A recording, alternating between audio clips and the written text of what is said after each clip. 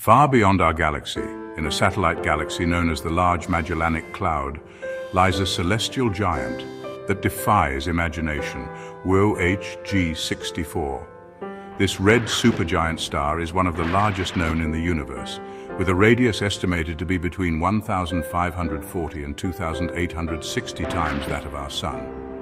To put that into perspective, if WOH 64 replaced the Sun in our solar system, it would extend past the orbit of Saturn. WOH 64 dwarfs other famous stars like Betelgeuse and scuti.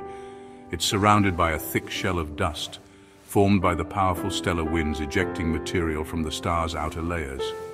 This makes direct observation challenging, but advances in infrared astronomy have revealed its colossal size.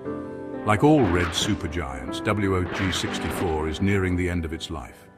It's burning through its nuclear fuel at an astonishing rate, and its future holds a dramatic conclusion, a supernova explosion that will scatter its material across the cosmos. Located about 163,000 light-years from Earth, WOH 64 resides in the Large Magellanic Cloud, a satellite galaxy of the Milky Way.